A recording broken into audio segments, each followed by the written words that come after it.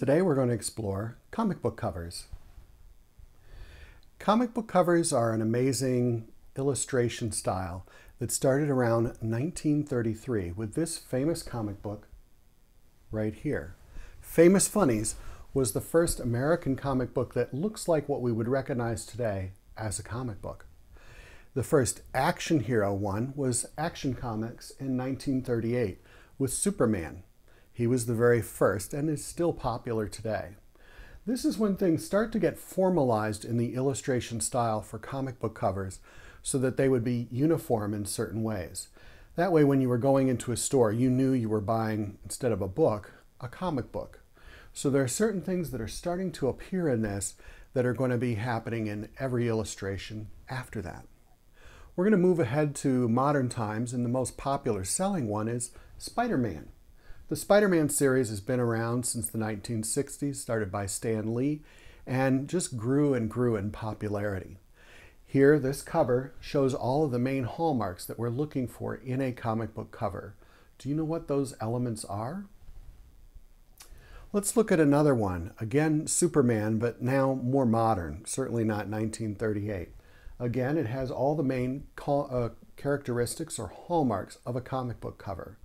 See if you can see what those are. Here again is another one, Wonder Woman. We're going to put Superman and Wonder Woman side by side and see if you can notice what is similar and maybe what is different about these two. What makes them comic book covers?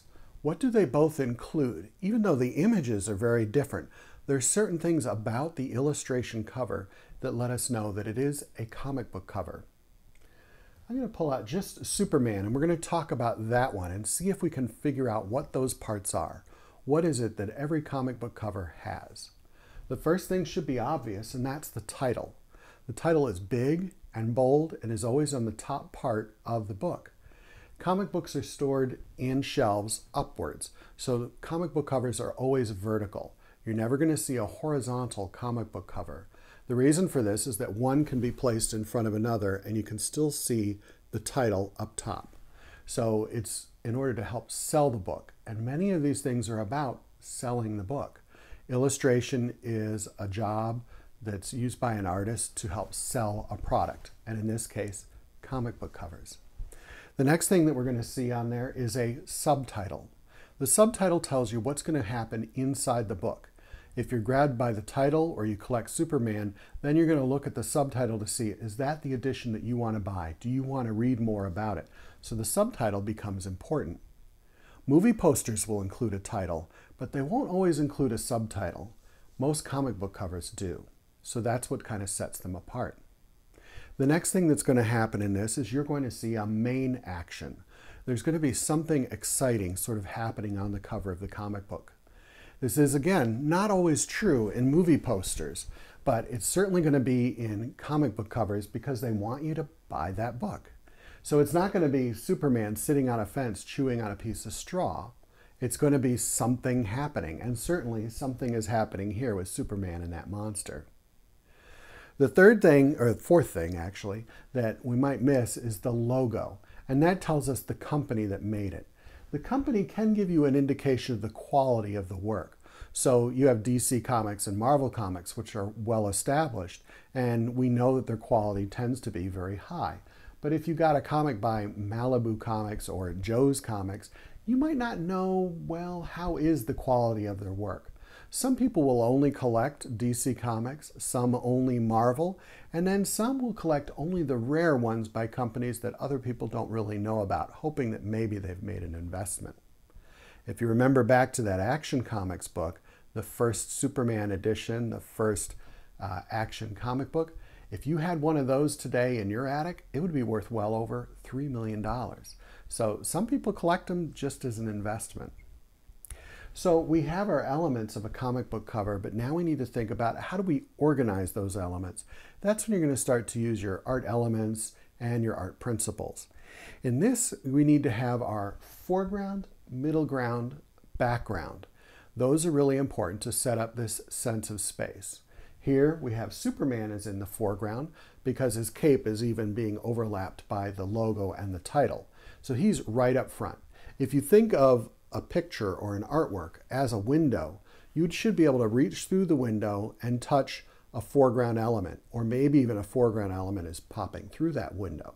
So that's how you know it's foreground. Middle ground, you would have to step through that window a little bit and walk to that middle ground element. It might just be a couple of steps. And in this case, it's the monster that's right behind Superman. So that is your middle ground element. The last thing is the background. That gives us the sense of space and place, how far away things are. So in this, the background is shown by the silhouette of a palm tree, and there's some clouds in the very background. That gives us that sense of depth. So by having foreground, middle ground, and background, we get this idea that this is taking place in a whole other space.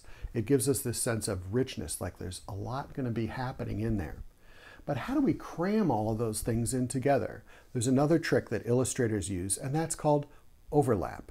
It's really important that we overlap our things in the image so it can become very rich. If you have Superman here and the monster here, and they're not overlapping each other, it's not going to be as exciting as one in front of the other. So illustrators do this overlapping and layering to get this sense of space in their images. It makes it far more exciting, and you're more apt to buy it. So if we're going to be making our own comic book covers, there's many different directions that you can go in. I created this little drawing that I use, and actually I redraw it almost every year, but it's got the four main things that we're looking for: our title, our logo, our main action, and our subtitle. And I've even overlapped things the way that we talked about before. We have our foreground, middle ground, and our background. The stars also act as partially the background. And then we have overlap. The title is overlapping the ship. The ship tail is overlapping the earth. The little creature down here is overlapping the moon. This gives us that sense of space. A lot of times, comic book covers start out as linear drawings, and then you would go ahead and color in with either color pencils, markers, crayons, whatever it is you like. If the paper is thick enough, you might even be able to use watercolors.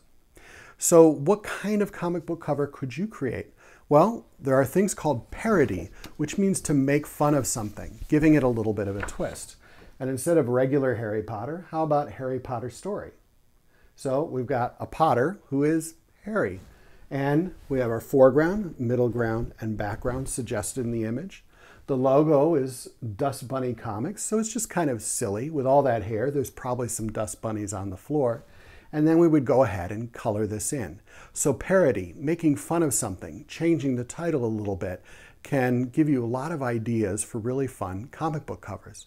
You could also do something which is called a mashup, putting two characters together that just don't belong. If you took a scary monster like Alien and put them together with Elmo and had them fight it out, you would have a really interesting comic book cover that maybe somebody would like to read someday. Or what about taking an original character that you've been developing over the years? If you like that Japanese animation style, maybe this is the time for you to shine. Or maybe make yourself a character. What would be the superpower you would like to have? Or maybe you'll be a supervillain and then draw a comic book cover of that. I'll show you a few more student examples and some ones that I've used in my classroom. Maybe they'll give you some ideas. Remember, make up your own. Don't copy what I've already done for you. Instead of Ren and Stimpy, the popular comic from the 90s, this is Hen and Stumpy. So it's an unusual chicken and his best friend is a tree stump. Again, we have foreground, middle ground, background, and overlap, and it's called Dumb Comics. That's the logo. It's kind of silly, but it's fun. And then we have our subtitle, Together Again, as if something interesting happened the last time with a tree stump and a chicken. It's just kind of silly. Here's another one by a student called The Evil Desk. They were kind of bewildered about what kind of creature to create, and I suggested, well, just look around you and turn something like that into a comic book cover. So they made The Evil Desk, and it's back for another year as our subtitle. We have our foreground, middle ground, background, and overlap, and it's a very successful comic book cover. Here's one, Revenge of the Retainers. So they used a bubble in the foreground to kind of give us the sense of what's going on inside the building. Their title is big and bold, and they were very creative with the coloring of that. And then we have lots of little subtitles going on telling us about what's going to happen inside this book. You've heard of Teenage Mutant Ninja Turtles before. Well, this is Teenage Mutant Varsity Cheerleaders.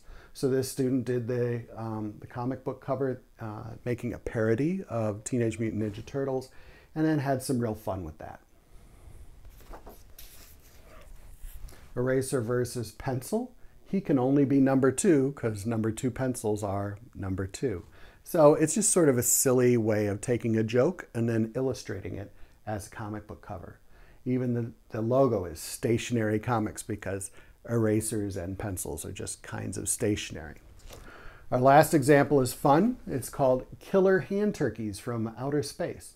You can see that the title has paid a lot of attention to texture.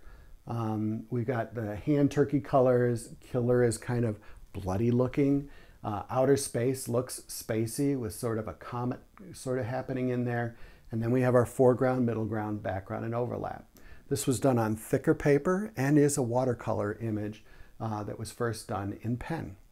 So think about some ideas, write them down, give it a little bit of a sketch before you start on your final paper. These are 12 by 18 inches, but you could use any size that you like. So think about a comic book illustration, see if you can include all of the major parts that make it a comic book cover, and have some fun with this lesson.